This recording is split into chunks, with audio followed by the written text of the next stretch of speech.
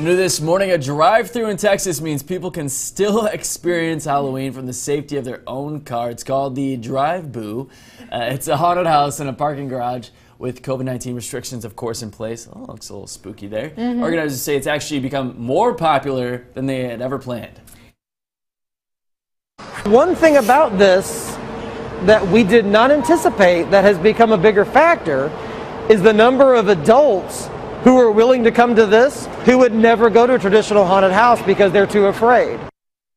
All right, well, since the Drive-Thru so popular right now, they might actually continue doing this kind of type of thing when the pandemic ends. It's interesting, though. More people are willing to go to this one. Well, next on 7 on Fox 39, the way a local man taking advantage of the booming real estate market right now in our area and the advice he has for others looking to get a new house right now.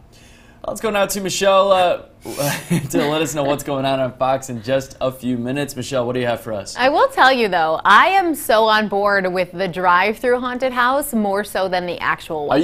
Do you like being scared? No, I hate it. Okay, but so in a real haunted house, I know they can't touch you. So you'll have someone else drive, and then you'll just do this. Oh, for sure, I can't drive. In your car, you're like, Yeah, you can close your eyes. You're not going to get touched by anything. I wonder if they roll down the window. You know, or you know what I mean? I don't think so. I think they're trying to keep all the germs inside. Oh yeah, that makes. So I'm here for that for sure. I also love to just see that Halloween is definitely not being canceled as a holiday. People are still having fun, still enjoying it. So fun. So speaking of fun, we have a lot of fun coming up after 7 on Fox 39.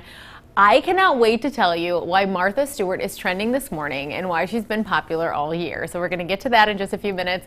Plus your second Happiness Project Challenge of the week, why you should take a bubble bath today, and your fun fall photos. You know, it's funny. We only had one TV growing up, and my mom was obsessed with Martha Stewart, so we'd always watch Martha Stewart. So I haven't watched her, though, in what, 2 decades when she had her old show. So I can't even remember that. Been a while. I'm excited to see why she's trending. We're also talking Morning Mug Club today. TikTok now surpassing Instagram as the second most popular platform for teens. So we want to know what your favorite social media app. Hopefully it's maybe Facebook, and you'll comment on this Facebook post. We got a lot of news as well. We're giving you a bit of a preview for tonight's VP debate as well. So that's all on Fox 39.